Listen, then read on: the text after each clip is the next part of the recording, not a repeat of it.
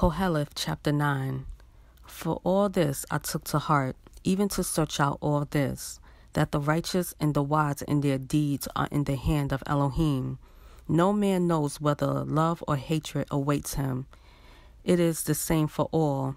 One event to the righteous and to the wrong, to the good and to the clean, and to the unclean, and to the one slaughtering, and to the one not slaughtering.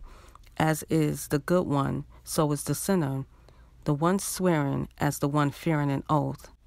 This is an evil in all that is done under the sun. There is one event to all. Truly the hearts of the sons of men are filled with evil, and madness is in their hearts while they live, and then to the dead. But for him who is joined to all the living there is trust, for a living dog is better than a dead lion. For the living know that all shall die, but the dead know naught, nor do they have any more reward, for their remembrance is forgotten.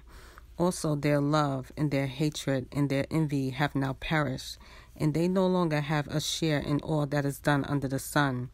Go, eat your bread with joy, and drink your wine with a glad heart, for Elohim has already approved your works. Let your garments be white at all times, and let your head lack no oil. See life with the wife whom you love all the days of your futile life, which he has given you under the sun, all the days of futility. For that is your share in life, and in your toil which you have labored under the sun. All that your hand finds to do, do it with your might, for there is no work or planning or knowledge or wisdom in Sheol where you are going. Again I saw under the sun that the race is not to the swift, nor the battle to the mighty, nor even bread to the wise, nor even riches to men of understanding, nor even favor to men of knowledge, for time and chance meets with them all. For even man does not know his time, like fish taken in an evil net, and like birds caught in a snare.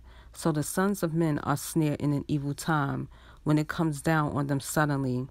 Also this I saw as wisdom under the sun, that it is great to me.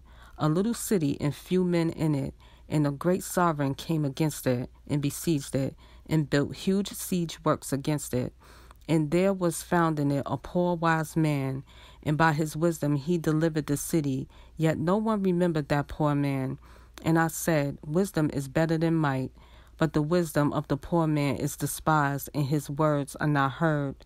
The words of the wise, spoken calmly, should be heard rather than the shout of a ruler of fools. Wisdom is better than weapons of conflict, but one sinner destroys much good.